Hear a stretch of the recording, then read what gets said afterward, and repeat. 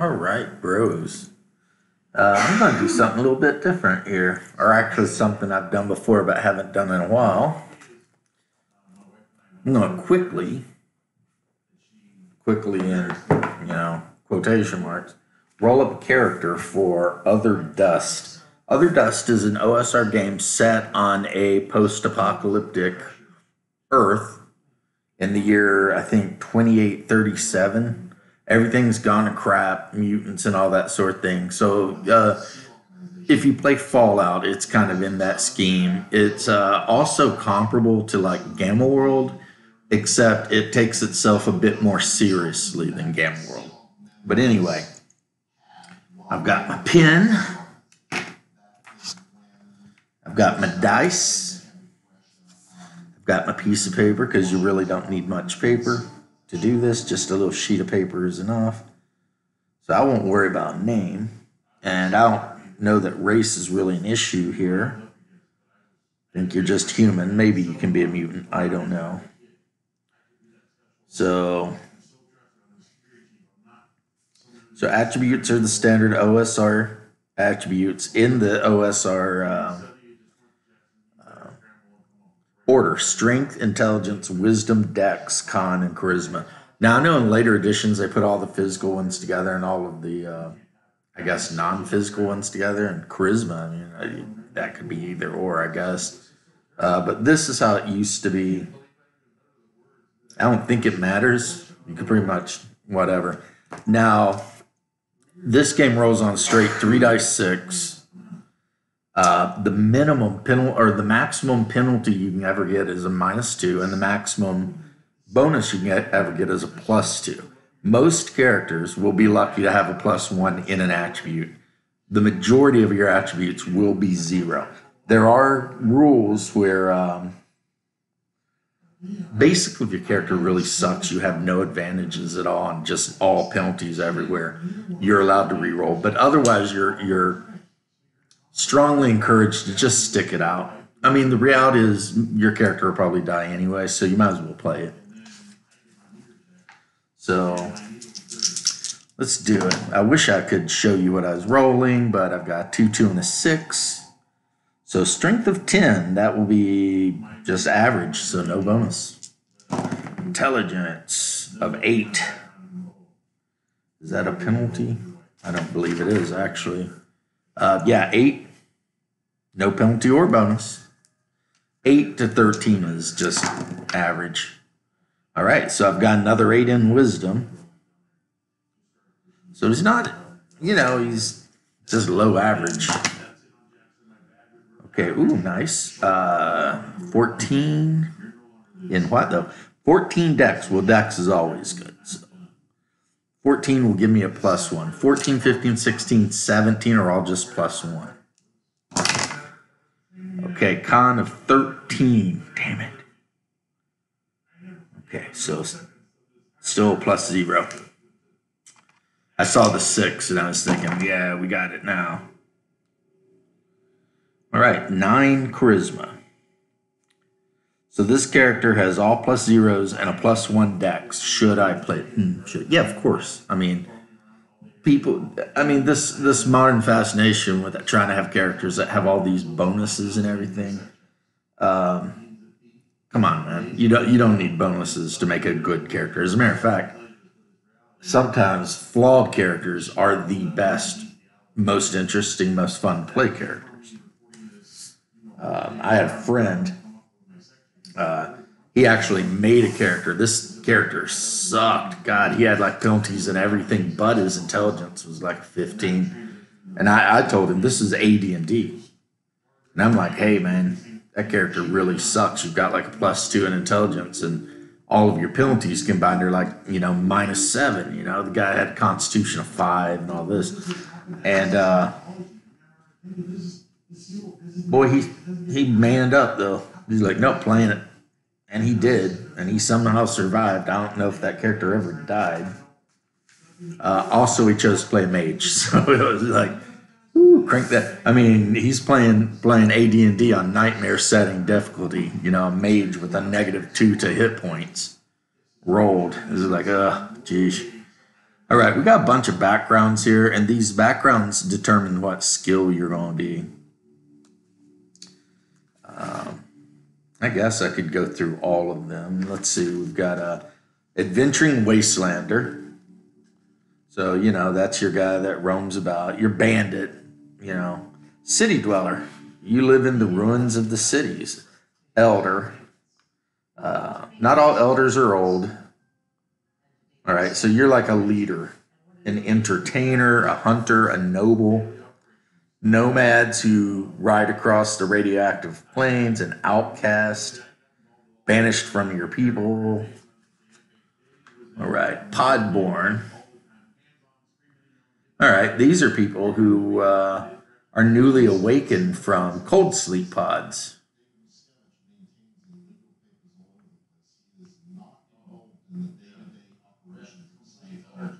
Oh, that's neat. So these are people who've been in cold sleep since the devastation and are just now waking up. A priest. Well, you could be choose between a tribal elder and a mom, a pastor, a priest, scavenger, trader, tribal warrior, or wanderer.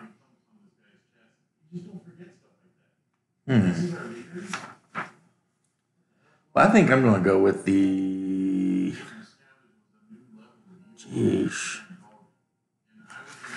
Such a hard... I'll go with wanderer.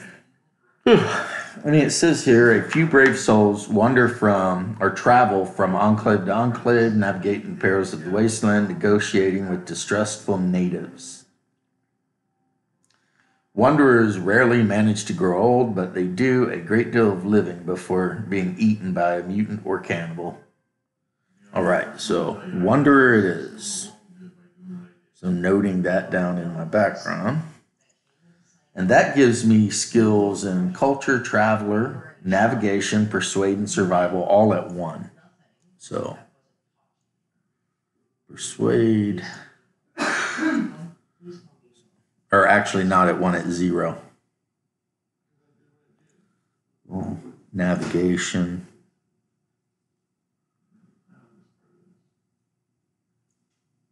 And traveler.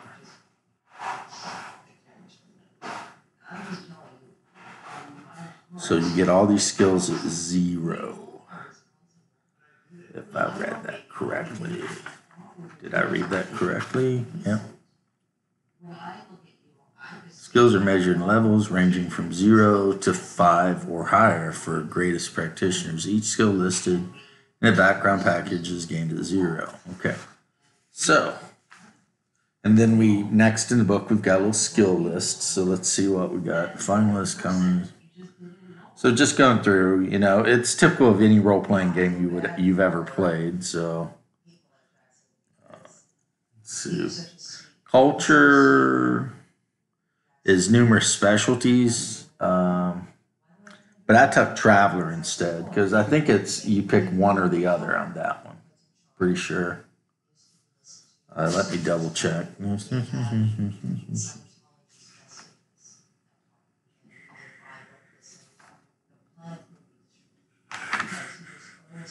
No, culture, and the sub-skill is traveler. Okay.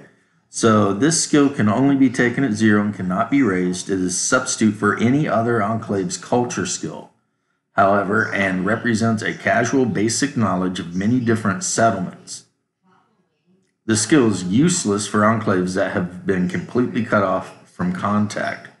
Traveler skill grants no linguistic proficiency. So, okay, that's what it is. Okay, all right, so we've got that. So then now what? How skill checks work, all right. Skill level 0 represents being trained, but not necessarily a professional. Okay. All right. So choosing a character class, and we've got 4 classes. We've got the Scrounger, experts at finding and salvaging the relics of the old Terra. I kind of like that idea. The Slayer, okay, you excel at bloody work. The Speaker and the Survivor. So, Scrounger or Survivor. Survivor keeps going where others lie down and die. I'm going to choose survivor. So I'm a wanderer and a survivor. So I'm seeing this concept almost as like Eli from Book of Eli. All right. So the survivor skill. Okay. Teachers who bring the arts to the ignorant. The survivor skill aids not only his or her survival, but also sustain those who rely on their wisdom, her wisdom. There are 4 classes. Okay.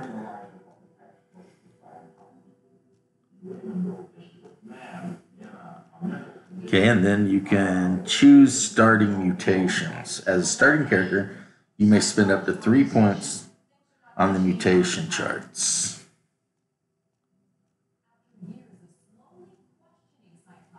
With each point buying 1 mutation, then rolling for hit points. Okay. So maximum hit points is 1d6 and add your con modifier. Characters of the survivor class add an additional 2 points. Okay, I rolled a 3, but I'm a survivor.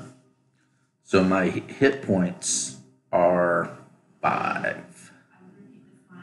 Because I do not have a con bonus. Then choosing languages, I'll wait for that. Okay, so first off, let's go to classes. Classes are done as these kind of packages. Or packages. Well, you can see here, I'll kind of show you. Tells you what you get. So, as a survivor, it's your job to be the last hero standing. I kind of like that idea. So at level 1 through 3, I get an attack bonus of +1. So attack bonus is at +1. And my saving throws, which are physical effects, mental effects, evasion, tech, and luck, are, let's see now, 12, 12, 14, 14, 13. 12, 12, 14, 14, and 13. I don't know if that's good or not. I need 2,000 points to go on to the next level. My prime attribute is intelligence or constitution, so I probably won't be getting any kind of XP bonus since I don't have either of those. But class ability, I am hard to kill.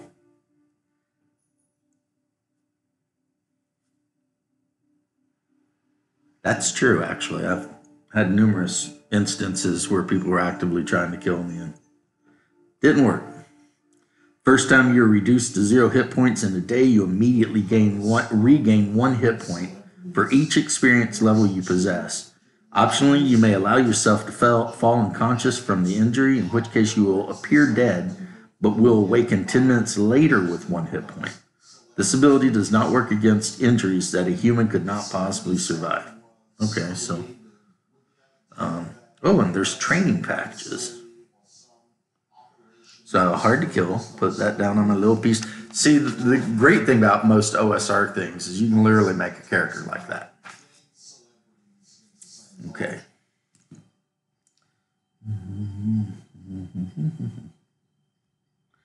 All right, so now I pick a survivor training package. And that's the adventuring survivor, the stranger with no name. I kind of like that because I'm a huge Clint Eastwood fan. Wild man, teacher, the family man or woman. Kind of bothers me that they have to put family man / family woman. It's like, come on, you know. I suppose it's better to put family person, though, so whatever. Last of the breed. But you know what? Stranger with no name will be the package I choose.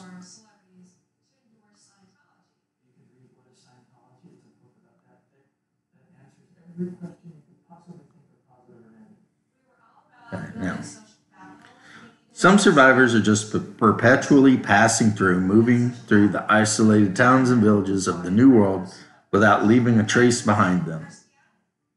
Could be they're looking for something or looking to stay clear of something that follows. These strangers rarely make much impression on others, but Precious Lil seems able to keep them from moving where they will. All right, skills. Culture Traveler, I've already got that. Navigation, I've already got. Stealth, I don't have, though. So let's see. Combat Any. I'm going to leave that until I figure out what kind of weapons I have. Stealth. All right, stealth could be good.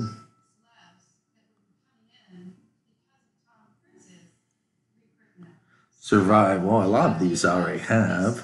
And vehicle, nice.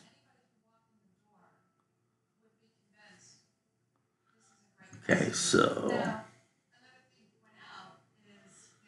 All right.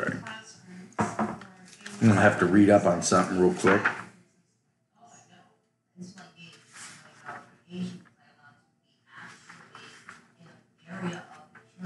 She's a character. Oh, look at this. I'm getting ready to rip myself off. Add a discretion. I discretion, yes, if that's a word. Replace one of your character's prime requisites with a 14 to reflect natural aptitude. So that friggin', oh, that's not really, I mean, so my con of 13 is going to go up. Actually, wait, though. Isn't one of my intelligence is the other prime, and my intelligence is only an 8. So, I mean, I don't know if this is min-maxing, but rather than make a 13 into a 14, I would much rather make a 8 into a 14. It gives me a +1 to my intelligence, and therefore I may be able to gain a... okay. Once you pick a class, choose a training package, which I chose. Each skill listed in the training package gained at 0. If you already have the skill, then skill becomes level 1. All right. So nice. So just like Stars Without Number, but I had to reread that bit. This is, from what I understand, based on the actual original version of Stars Without Number, and we play the revised. So that means that my Culture Traveler is now level 1. Navigation goes to level 1. Survival goes to level 1. So that's good, actually. I got some good skills out of that. All right, now starting equipment. All right, so it says here, I get to start the game with a knife, one selection from the starting weapon table, one suit of armor of a type commonly available within a home enclave, a crude backpack or sack, and 1 die-6 plus 2 rations of clean food and water. So let's roll that die-6 for my clean food and water. 6, nice. So 8 days of rations.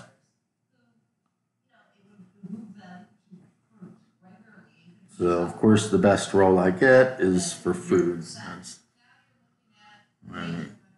Okay. And you may make up to 6 rolls on the random starting equipment list to reflect the belongings your character has managed to barter, fabricate, steal, or take from the dead bodies of your enemies. Okay. So, starting weaponry. We've got a salvaged laser pistol, a hand-forged revolver, a breech-loading rifle. Okay.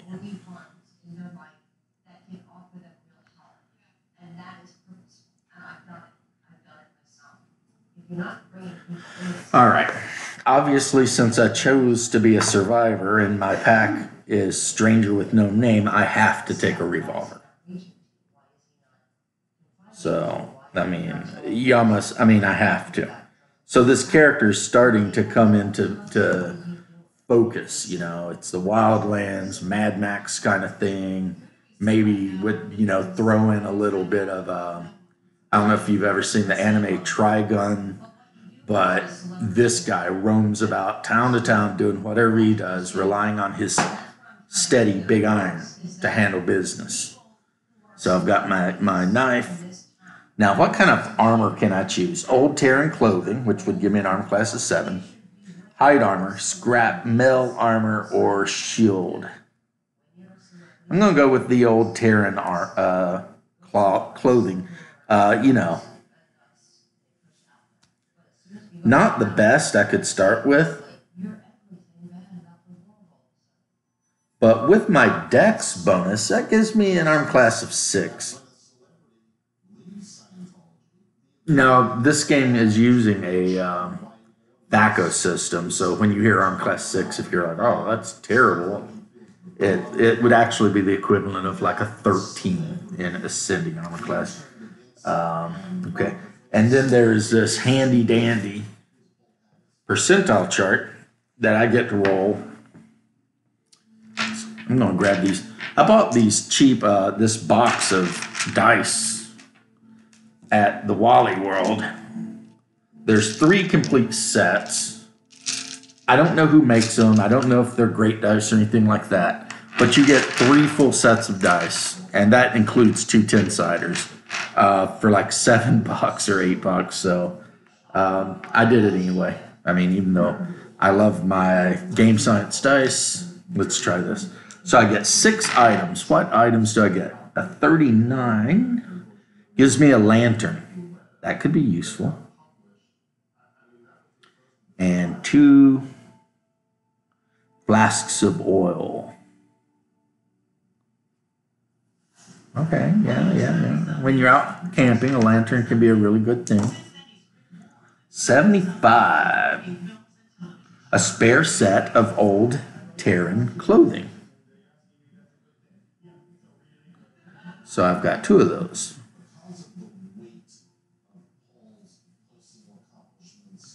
And on the sheet, I'm just writing spare set OTC and hoping I'll remember what that means. So number 3 is going to be low light goggles TL3.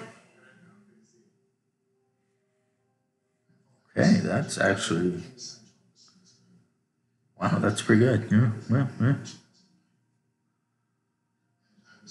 I don't know what the gear exactly does. Determined by tech level, but now the theory is you can make a character in this game and then play him in a Stars Without Number campaign. And I really I don't have no idea or reason why you couldn't. I didn't mark down. Notice I said I have 5 hit points. Well, my revolver does die 8 hit points.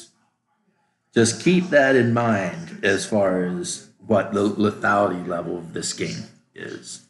So that's 1, 2, 3. I've got 3 more rolls. What in the hell is it? Oh, fire starter. Okay. Yeah. TL4. So that must be really good. 2 more rolls. Give me something good. I don't know what is good. 64. Oh, another D4 plus 2 rations. So this guy's packing some food. Grab our old D4, our lucky triangle, throw it a 4. So I'm rolling great for food. So this guy right now is packing around 14 days, 2 weeks worth of rations on it. And I get 1 more roll. Come on, something good. 14. A blueprint plus 2 for a TL2 or 3 item of your choice. Now, I have no idea what that is, but I'm assuming it is something that would allow me to build something. Like at a future date in game.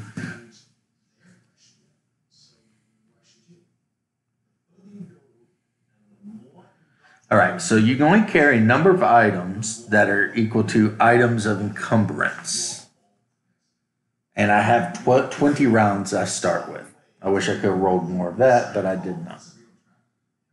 Okay. And it looks like you can carry a number of items equal to half of your strength. Ready for immediate use on belts and holsters and sheath. Otherwise available to be instantly ready, and the rest they have to carry up to your strength in items packed away in backpacks. So my character's strength is 10, and it looks like all right, the lantern is 3, and everything else I have is 1. So that's going to 3, 4, 5, 6, 7. Well, okay, rations. 1 per 3. So 3, 4, 5, 6, 7, 8, 9. That's 9 encumbrance. And then 1, 2, 3, 4. So I have 13 in encumbrance. And I can carry half of it on my person and up to my full in a backpack. So if I'm understanding that correctly, I'm doing pretty good. The old tear in clothing actually is no encumbrance, so I'm actually counting too much. I'm actually at 12. Okay. Okay, when they scream, okay, originally intended crazy perverted. For some, today mutants are known target names. Mutants are made to change. Okay. Every character may spend up to 3 points on mutations during character generation. Points not spent on mutations may be used to boost their ability modifiers. Okay, well, I'm going to skip the mutation thing. I don't want my character to be a mutant. So let's just get on past all that. All right. Skill checks and all that. That's all right. So it keeps talking about these points, but where do I find them? Okay. System strain. Okay. All right. Extra body parts. Don't need any of those. Okay, skill checks it was life is uncertain. All right. All right. So it's got to be up here, right? Because I think other than spending these points, I'm done. Which, if I am, that would be pretty good. Okay. All right, here. So you can spend 3 points to make rolls on mutation. Optionally, you may spend 1 or more points to improve your attribute modifiers. This does not change the underlying attribute, but simply raises the modifier by 1 point. Thus, if your strength were 10, you could add a point to its modifier to give yourself a +1 strength modifier, despite still having a strength of 10. A giving attributes modifier can be raised once only, and it cannot be raised above +2. All right, but that's what I'm going to do. So that means Con is going to get +2, and Dex will be a +2. And that means my armor class will actually be a 5, and my hit points will be a 7. So now I've got a tough guy, and he's pretty quick. All right, I'm a professional at a few things. And for under combat, the skill combat, I went ahead and I'm going to specialize with my pistola. So that's right. My guy's going to. Well, yeah, I'm being a gunslinger. That's what it is. So projectile weapons, mechanically powered weapons such as crossbows, pistols. Yep. So let's go ahead and put gun combat. All right. And the character is done. So again, this is Other Dust, published by Sign Nomine Publishing, written by, I believe, the same guy who wrote Stars Without Number, Keven Crawford. And let's talk about my character now. Envisioning this guy, he's got his old Earth-type clothing, maybe dressed up like a Mad Max. Maybe he's got like the leather jacket and the leather pants or whatever. Probably got a hat on of some sort. Definitely a duster. I'm thinking reminiscent of maybe a cavalry officer from the American Civil War or something. He's going to have his long coat on. I would probably go with gray long coat, even though the temptation to go with a brown coat and be like Malcolm Reynolds is there. So he's got his trusty big iron 6-shooter on his hip, 20 rounds of ammunition on a bandolier, and in his backpack he's got a spare set of clothes. Maybe his spare set of clothes aren't all like rough and leather, travel clothes. Maybe there's something nice, a nice shirt, a nice pair of slacks, low light goggles, his fire starter, a bunch of rations. Let's steal an idea from Mad Max and say he's carrying with him a couple of canteens of water and 14 cans of dog food. So there you go. So he's got a backpack full of dog food. And then he's got the blueprints to build some item as yet to be determined. But tech level 2 or 3 means it's obviously, of at least our modern level technology. So maybe he's got a blueprint on how to build a car engine or something, or an electric motor. I could build myself a car and just start, roaming up and down the highways of the shattered earth. Even though his attributes don't reflect it, he's actually very agile, because +2 is the biggest bonus you can get in this game, as far as I know. Just like in Stars Without Number, unless you start, adding a bunch of cyberware. He's tough as hell. So tough that you can shoot him and you think he's dead and he'll come back. He's good at survival. He's good at finding his way through the woods.